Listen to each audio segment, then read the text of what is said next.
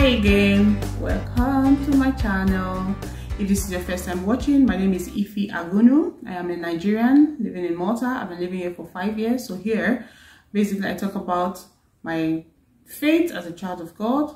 I talk about my family and just life generally. I mean, life living in Malta and everything you can possibly think about. Just basically sharing my experiences through life's journey. Right, so today, as you can see from the title, I'll be talking about ways to migrate to Malta. To be honest, since I started this channel, I've gotten lots of questions regarding, especially on my social media pages, regarding ways to migrate to Malta. So here you go. Right, so before I continue, please do not forget to subscribe, like, and share the video. Right. Okay, so first of all, I would start by saying, unfortunately, Malta does not have a proper, or let's say a laid out immigration program like the permanent residence scheme in Canada, Australia, and other countries, right? In Malta, there's really nothing like that, to be honest, right? There are other ways, though, through which people can migrate to Malta, just like we did. So stay tuned. So the first way through which you can move to Malta is by getting a job. Like, it's that easy. I mean, when I mean it's that easy, it's if you apply for a job and you get offered an employment, the employer will apply for your work permit. Once you get the work permit, you would send your document, your passport actually. So now, initially, it used to be really difficult. It was a hassle getting visa, especially if you're coming from a country like Nigeria, right? Or any other third country nation, right?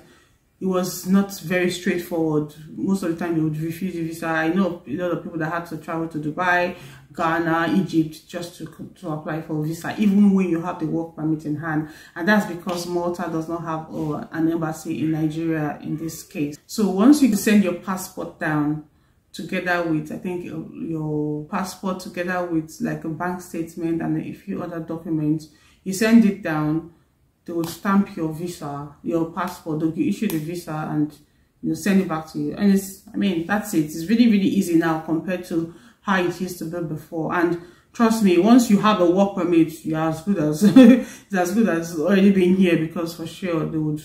I don't think I know of anyone whose visa was denied here in Malta, right? So that is how it works now. So just get a job. Yes, I know it might be difficult getting a job, but then there are some professions, there are some fields that they are constantly in need of this profession. So for IT, number one, IT, like IT is really vibrant here. Then we have healthcare, and even hospitality. I mean, the truth of the matter is that it's not a cast in stone. It doesn't have to be this fields, but just apply for the job. You can apply for jobs through job portals. I would post links down here, credible job portals. And some of these jobs, when you go through the requirements, you see that they would actually even state there that they can sponsor people who are not in Malta yet, right? So you could go through job portals. And then another one that is really key that I find really a lot of people have gotten jobs through is via the career pages of some companies, especially the big fours, KPMG, PwC, Deloitte, and EY. I mean, these companies are always on the lookout to, you know, recruit people from abroad, sponsor their work permit, and I mean that's how we came here in the first place, right? Or through gaming companies. There are several very good gaming companies that would always recruit people from outside Malta. You know, so far you have the skill sets that they are looking for, you know. So be it IT, audit, accounting, gaming, and a few healthcare. I mean, doctors, nurses, and you know, whatever, even educationists as well. I mean, people who are into education, right? You can just apply for jobs. Just, I mean, because sometimes it might be like, oh, career page, but they would actually acknowledge and, you know, provide a feedback on your application regardless.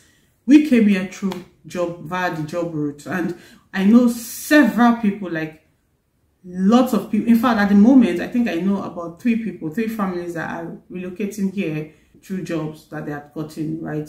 And they don't live here yet. So just go on all these sites, go on, and there are several vacancies on, like, especially like these big 4 companies. You would actually see that they recruit from time to time, right? So check for anyone that matches your skill set and apply. Yeah. So aside job portal, company's career page, I know there are a few agencies. I would put the link down where that actually, I know there are agencies that actually do sponsor applicants looking to move down to Malta, especially if they have the skill set. And even aside skilled jobs, I know of an agency that actually does recruit from abroad, those in the hospitality industry, like waiters, room attendants, front desk, bartenders. I mean, that kind of field. I know a few. I think 1 or 2 that actually does help. How it works for them is that you would have to pay the agency fee. Sorry, not agency fee. And sorry, please, disclaimer here. There might be a few agencies that will be asking you to pay some kind of funds. Please, no. I mean, those I don't know, maybe there are some that are credible, but I would really not advise it, you know. The only thing that they might ask you to pay is for your work permit, 280 euros for work permit, because they possibly are not willing to sponsor your work permit. And I think you might have some sort of contract with them, in the sense that when they get you the job after you move, you cannot, I think you have a contract for like 2 years, you cannot leave, or 2 years, 6 months, depending. You cannot leave the company on, except, or if you have to leave, you have to pay them, something like. Do not believe any agency or anyone saying, okay, they would sponsor your application or you just pay them a particular fee. No. This work permit fee of 280 euros, you must have gone through a series of interviews. You would actually have a job offer in hand, and then it will not be at the stage where you need to pay. And I think even for you to even pay, I don't know if you can do it directly or if you have to pay them. But I know there's like some sort of portal where you would, you could pay directly to Identity Malta, not to the agents, So I'll just list a few credible agencies that I was able to lay my hands on, and you could try that out as well. So aside job, another way through which people can actually move as well is via school route. So like if you want to study, if you want to do your master's or your bachelor's degree, or if you want to even just do some sort of professional course, that would enable you now seek for employment afterwards. I know lots of people who moved here to study and they still live here and work as well. So it could be through school route. We have different schools. We have one major university, University of Malta, and then we have MCAST as well, Malta College of Arts and Science and Technology, I think. Yeah. So we have MCAST where you could do even a degree as well, master's program and other technical courses, right? I'll drop the link to these institutions down below. So we have other private universities as well, and these universities would obviously help in whatever process it to take to issue the visa, right? So aside work, school, there's also family reunification.